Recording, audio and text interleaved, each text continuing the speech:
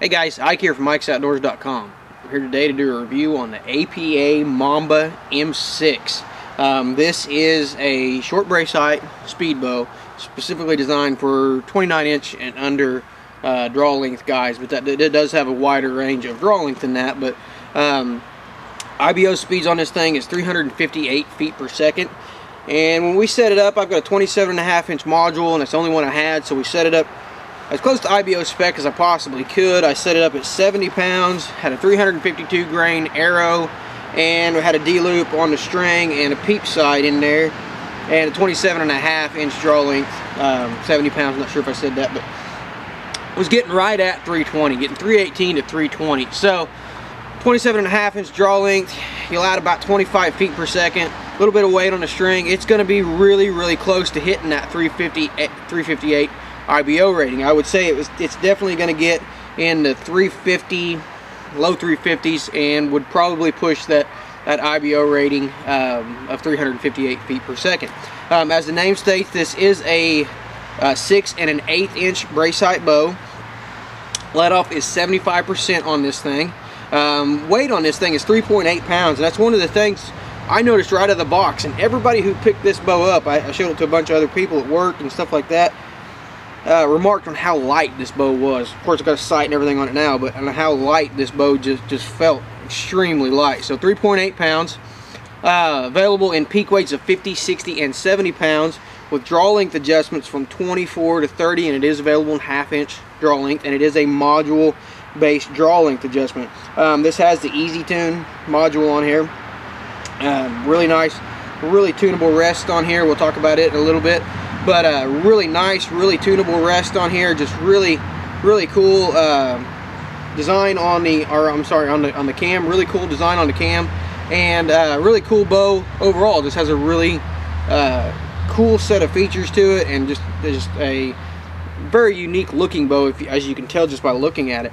This one is in the buckskin stealth. This has a gray and it blends to black, and this is one of their standard finishes. It's also available in Vanish, which is a camo, and available in a matte black finish. Now, one of the things APA offers is somewhat of a custom finish on here. You can choose from a couple other finishes. You can also choose from Mothwing Winter Mimicry, if I can say it, which is a really cool pattern. You can also dip it in carbon fiber. You can have it dipped in snakeskin stealth, which is pretty cool, violet 3D, and pink camo, which looks pretty cool as well.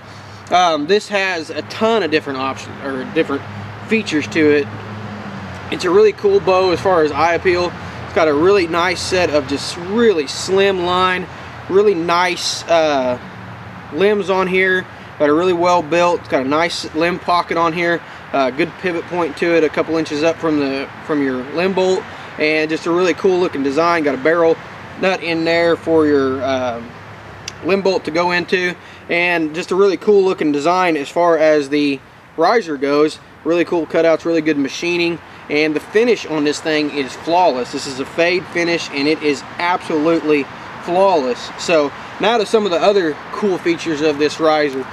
This has a fang on top, which you're going to see is pretty common with the APA bows, and it's the only one I've ever seen this bow on. This is for basically hanging your bow up. You can hang it on your bow hanger, you can hang it on a limb, however you want to do it, and that basically is going to keep you from having to hang it by the cam, which I like, because you hang it up there, when you go to take it off, it's a lot easier to get it off than having it on the cam and trying to get it out, or having it under the limb and trying to get it out, and different stuff like that. So it's a little bit of a different design than what I've seen, and it's a really cool way to hang your bow up and make it to where it's easily accessible.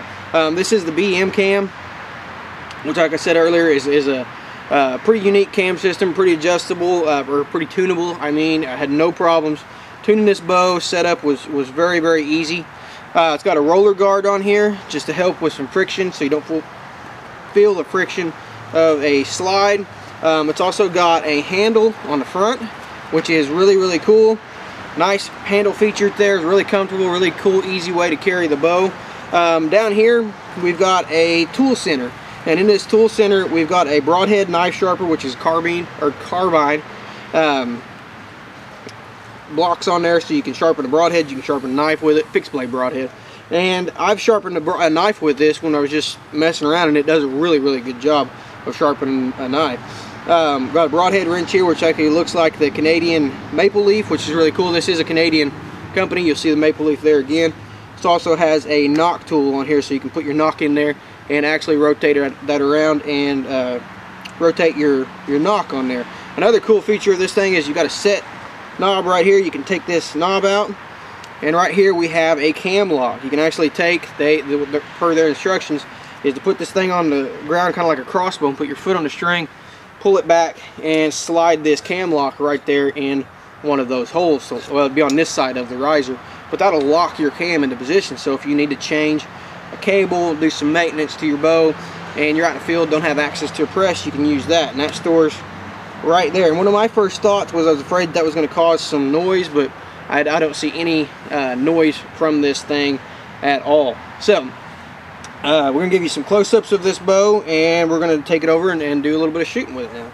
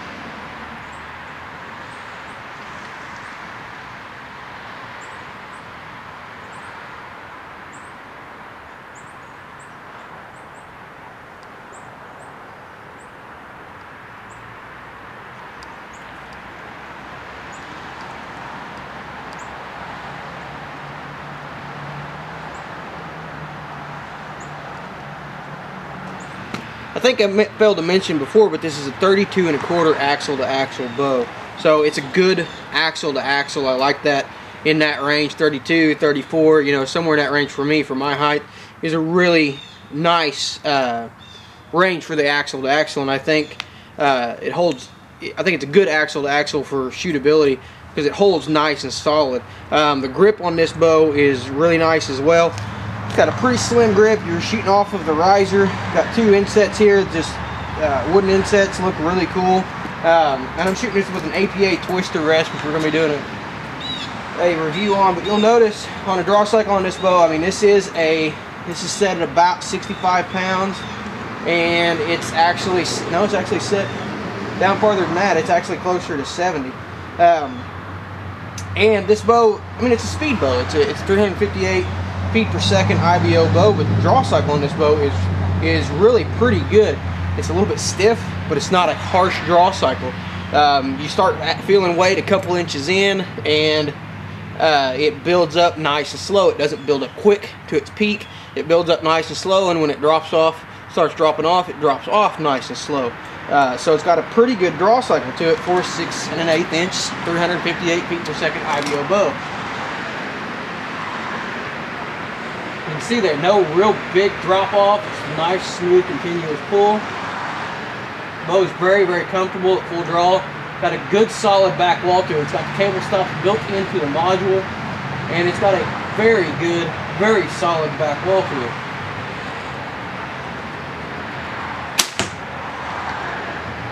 You'll notice the bow had just a little bit of kick, slightest kick in the bottom limb. It actually kind of moved away from me and to the left a little bit, but not too bad, especially considering I'm shooting without a stabilizer. The bow is nice, it's quiet. I hit my jacket on that last shot. Good quiet bow, vibration free. I mean, hardly any noise in it at all, which is pretty remarkable for the speeds that it's getting. This bow is basically shooting 320 feet per second as it sets. Bow feels really good at full draw. It has a really nice, stable shooting platform. As far as creep goes, if you relax with this bow, you can see it's already wanting to, it does ride the edge a little bit. It does want to go a little bit.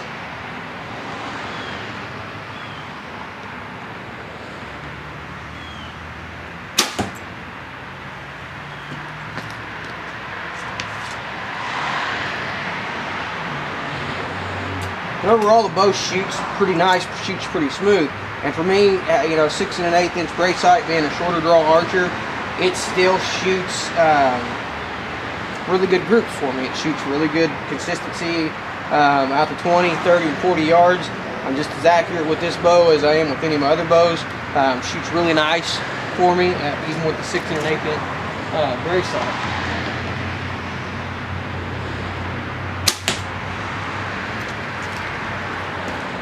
Again, back to the draw cycle. You know, for a speed bow, it's got a pretty good draw cycle to it. Like I said, it's a little bit stiff at the most, is about all I can say to it. Doesn't have a big hump. It's nice, smooth, no big drop off. I really like the draw cycle. Especially considering the kind of speeds that I'm getting out of this bow. And I'm shooting a really lightweight arrow. This is my IBO weight arrow. This is a 352 grain arrow. So I'm shooting a really lightweight arrow. It's still pretty quiet bow, pretty vibration free. And you can just hear there, I just cracked an arrow. I'm about 20 yards away, and I just cracked an arrow with my last shot. I put up a really good, consistent group. So this is APA, and this is the Mamba M6. This is a fantastic bow. I didn't talk about the strings. I'm not sure what kind of strings these are. The factory strings on this bow, though, absolutely no stretch to them at all. Really good set of factory strings on there. No wear and tear to them. Have done a really good job. As far as tuning this bow goes, this rest is new to me. This is an APA twister rest. It's new to me, but the bow itself was still really easy to tune, and had no problems getting at the broadhead tune. No problems getting consistent arrow flight out of it. And as you heard in that last one, 20 yards away, and I'm cracking arrows with it. Just a really good, solid bow. Shooting this thing as it is with no stabilizer still feels really good. Balances out really well. A little bit of vibration, or what little vibration it has to it, it's very minimal. It does have a little bit of a kick. You can see when I was shooting, the bottom limb kind of went out and away from me. So a little bit of a kick to it, but nothing too bad. And really, considering the IBO rating of this bow and the fact that it is a speed bow, I'm pretty impressed with the draw cycle. Draw cycle is pretty nice. It's a little bit stiff, like I said, but it doesn't have a big hump. At 70 pounds, I have no problem pulling this bow, and I have no problems keeping this bow held back. No problems with it. It does kind of want to ride the edge, but so if you pull it back and you relax with it, it will want to take off on you a little bit, but it's really not too bad. The cam is a really nice cam. I really like the cam design on this thing, and overall I just love the design and the look of this APA. This is just a really sweet little bow. You're not going to find a bow that's much cooler looking than that. I mean, between the fang, the tool center, the machining, and the finish on this thing, it looks really good, and it performs really well too. So very impressed with this APA. I think it's just a fantastic little bow, and I've been wanting to get my hands on one of these for a long time, and finally got my hands on one, and I am not disappointed a bit. So for more information on APA, we'll put a link right here, and we'll put a direct link down in the description, so you can click on that and go right to their lineup. They've got a fantastic line. This is just one of many bows. They offer a solo cam bow. They offer several different bows. They have an air lineup that is a little bit lighter than these. It doesn't have the front grip on it, and they have just a ton of finishes and just a ton of really cool options that you're not going to find on any other bow. Everyone I showed this bow to was just absolutely blown away with how cool it looked and how good this bow looked. And the guys actually came over and shot it, and all of them really liked this bow.